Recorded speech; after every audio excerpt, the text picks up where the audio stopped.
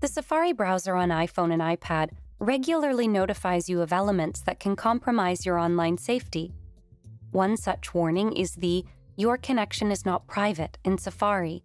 You've been facing the same error? Here's how to fix that.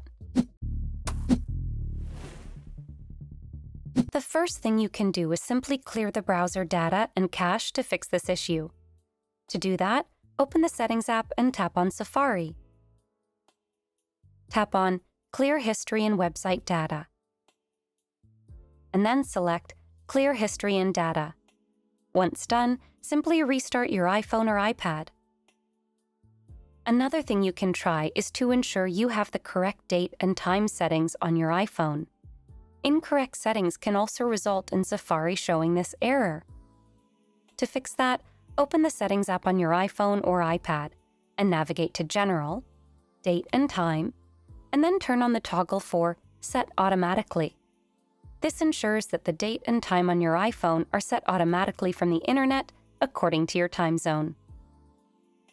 There's also the possibility that you might have a VPN running in the background. If there are any issues with the VPN server, in that case, it's best to disable the VPN and try again. To do that, navigate to Settings, General, VPN and Device Management, and ensure you are not connected to any VPN service. While a VPN is system-wide, you might have installed third-party extensions inside of Safari, which might be the cause of this error. Therefore, you can try disabling them to see if they help bypass the "This connection is not private" error in Safari.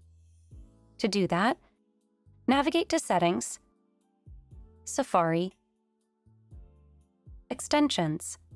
Now tap on the extension you wish to disable, and then simply turn off the toggle next to it. Alternatively, it's likely that the fault might be with Safari itself. You can try using a different web browser such as Google Chrome or Mozilla Firefox to check if the issue still persists or not. Lastly, if all else fails and you really need to access the website at any cost, you can simply bypass the error warning. However, we recommend using Private Mode to ensure there's no harm to your device. To do that, open Safari and tap on the Tabs icon and select the Tab Groups icon. Now select Private and then tap on the plus icon. This will open a private tab. You can then view the website. On the website, when you face the error, tap on Show Details in the Error message, and then tap on Visit this website. Lastly, tap on Visit Website to open it. Hopefully, you are now able to successfully access the web page of your choice using Safari on your iPhone or iPad.